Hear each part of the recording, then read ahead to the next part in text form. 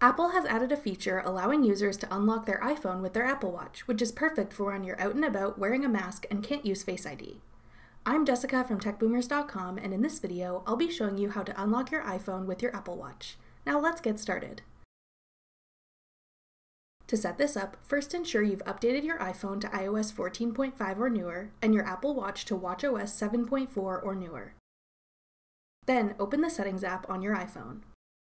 Scroll down and select Face ID and Passcode. Scroll down until you find Unlock with Apple Watch. Then tap the switch next to your watch's name. This will allow you to unlock your iPhone by unlocking your Apple Watch. Note that your Apple Watch must be nearby to your iPhone, on your wrist, have a passcode enabled, and be unlocked. This is an awesome way to bypass your iPhone's Face ID while you're wearing a mask. Once you've set this up, you'll be able to easily bypass Face ID while wearing a mask. That's all it takes to unlock your iPhone with your Apple Watch.